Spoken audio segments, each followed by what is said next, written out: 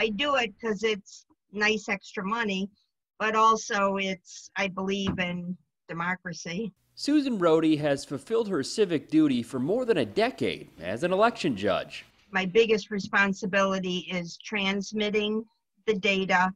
This year, many judges bailed at the last minute as the coronavirus began to hit Illinois hard. It had been a little scary because that was the first day they started shutting things down with COVID. It was nerve-wracking. We didn't have gloves or masks. The Rohde stuck it out from 6 a.m. until past 10 p.m. She waited for a check, but it never arrived. It's annoying. Remember, Rohde did the work on March 17th. She was told the check went out April 24th, but it's apparently lost. And then she'd have to wait 30 days after that until the county could begin that process to replace the checks. The county told her she would need to get an affidavit notarized in person during the pandemic and then mail that in. Yes, the same mail that apparently lost her check.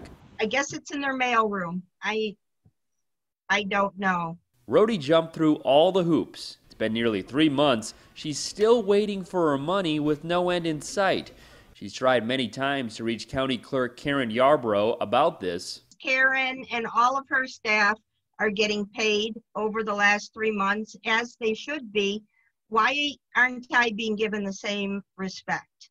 And it's not just me. That Rohde knows from an email the county sent her. It has been a widespread problem this election because of the challenges the U.S. Post Office has faced, as well as shelter-in-place orders. More than 150 people have reported not receiving their check. This never happens.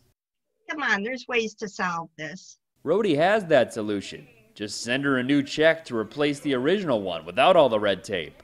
If you're going to trust me with hundreds of votes, trust me with a $300 check. We had one last question for Rohde. Will she work the general election in November? I don't know if they'll want me if this airs on TV. Tim McNicholas, CBS 2 News. A spokesperson for Cook County tells us it learned from the Postal Service that there are extreme delays up to 8 weeks due to limited staffing. A postal spokesperson, though, insists he has not heard of delays like this and, quote, Chicago operations are running as normal. The county added electronic payment for election workers is simply not possible at this time, but it is looking at that option for the future.